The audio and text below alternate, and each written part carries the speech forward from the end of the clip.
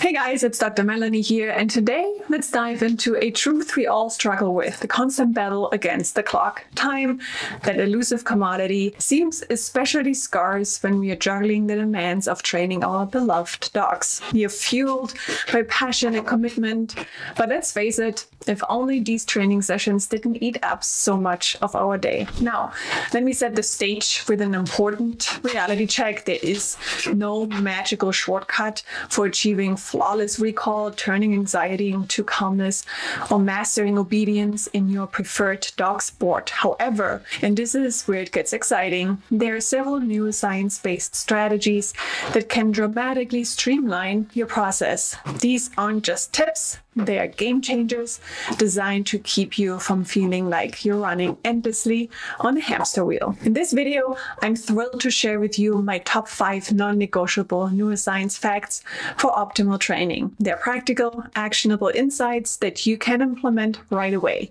no matter where you are. And trust me, my number 1 fact might just catch you off guard. So stay tuned, keep watching, and let's embark on this journey in 2024 together. Your dog training experience is about to get a whole lot smarter.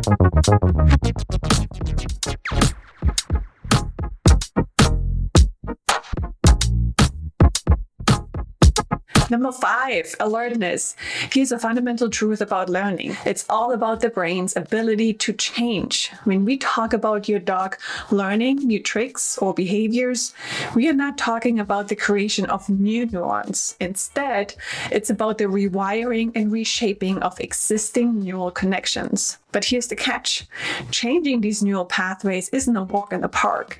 The brain, by its very nature, prefers to save energy and stick to familiar patterns. It's somewhat reluctant to break old habits and forge new connections. To kickstart learning in your dog's brain, you need to engage it, to spark it into action. This is where arousal or activation plays a pivotal role.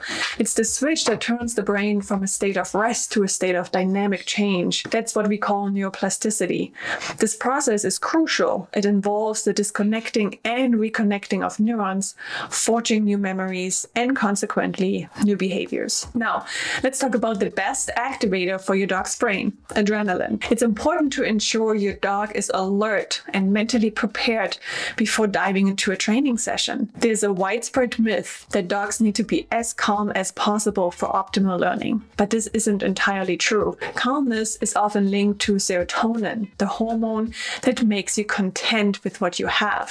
When serotonin levels are high, your dog is likely in a no-work state of mind, complacent and unmotivated to embrace change, a state that's far from ideal for learning. That is also why anxiety medication at high levels will make behavior training much harder. On the other hand, an overly aroused state can also hinder the learning process due to the lack of focus. And this brings me to the next point of our discussion, number 4, attention. Have you ever thought about why your dog's focus is so crucial for effective learning? It's not just about getting their eyes on you or the task. It's about the underlying mechanism that makes learning possible. The key player here is a neurotransmitter named acetylcholine. While the name might not stick with you, its function is what's important. Acetylcholine acts like a spotlight, illuminating the specific aspect of an experience or task that needs to be learned. This focused attention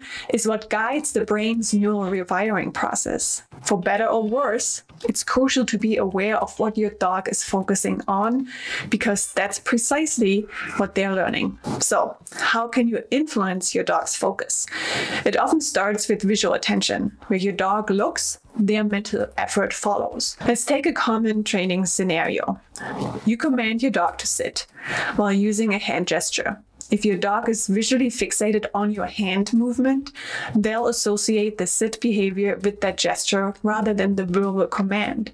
This is why sometimes dogs struggle to obey verbal commands without the hand cues. Their focus has been trained on the visual cue, not the auditory one. In the early stages of behavior modification training, leash reactivity, for example, it's really important to control what your dog focuses on. If they fixate on a trigger too soon, you might inadvertently reinforce unwanted associations or old habits. This is why some of the popular training methods like behavior adjustment training BAT can sometimes backfire. However, just like you can train your biceps at the gym, you can train your dog's attentional engagement. The key is to start this training early, well before it becomes crucial in more complex or challenging situations. On to number 3, rest. Alertness and intention are the cornerstones of effective learning, but the ultimate aim of any training is to embed new behaviors as long-term memories. This reduces the effort required for your dog to perform these behaviors over time. Memory formation is a complex process, but it's essential to understand that it typically unfolds in 2 distinct phases. Phase 1 involves the actual practice and execution of actions associated with the new behavior.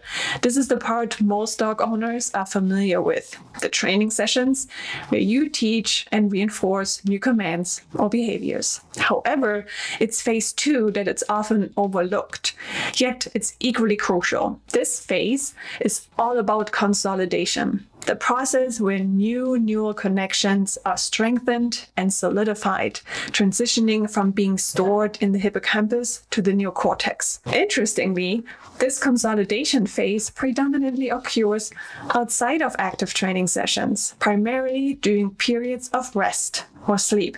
The role of high-quality rest and sleep in learning cannot be overstated. Environments where dogs are deprived of peaceful rest, such as shelters, hoarding situations, or puppy mills, significantly impede their ability to learn effectively. In these settings, dogs often struggle to reach the deep rest necessary for memory consolidation.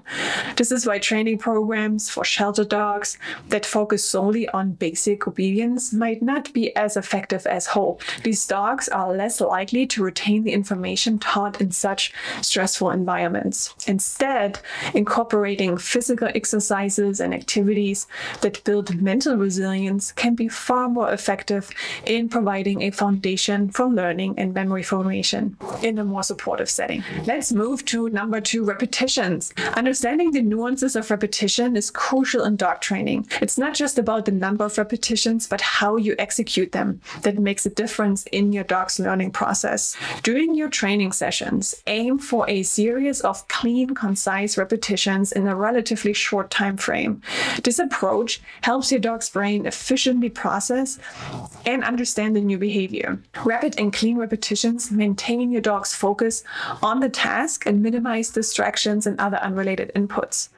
Remember, focusing requires a significant amount of mental energy, both for you and your dog.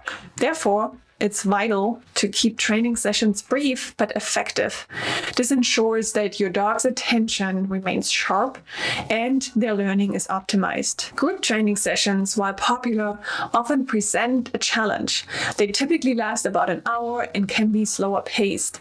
That can make it tough for your dog and yourself to achieve high quality repetitions. The presence of other dogs and various stimuli can lead to distractions, which can then dilute the effectiveness of the learning process. Now let's dive into the number 1 neuroscience secret that can revolutionize your dog training: making mistakes. The brain's relationship with making mistakes is fascinating and incredibly beneficial in dog training. Embracing mistakes as a powerful learning tool can significantly enhance your dog's training experience. When a dog makes an error during the learning phase, it sets up what's known as a reward contingency gap. This concept is crucial for understanding how your dog's brain reacts and learns from mistakes.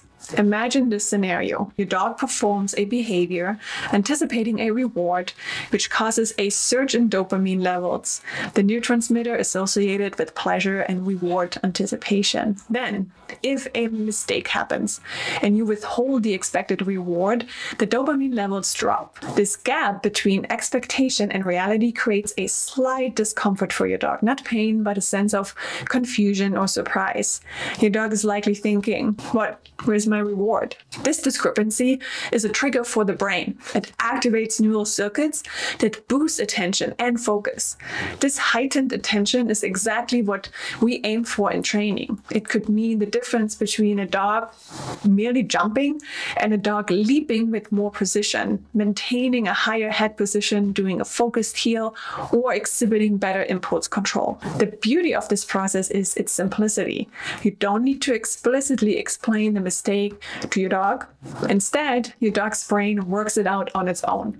All you have to do is allow for these mistakes, communicate them effectively, and watch as your dog's learning accelerates. This is the magic of neuroscience in dog training, leveraging the brain's natural processes to enhance learning in a gentle and effective way. But don't forget to approach your training sessions with a sense of fun and curiosity, and observe the improvements in your dog's learning process. So if you're intrigued and want to dive deeper into the fascinating intersection of neuroscience and dog training, check out my newly released program, Never Alone Accelerated.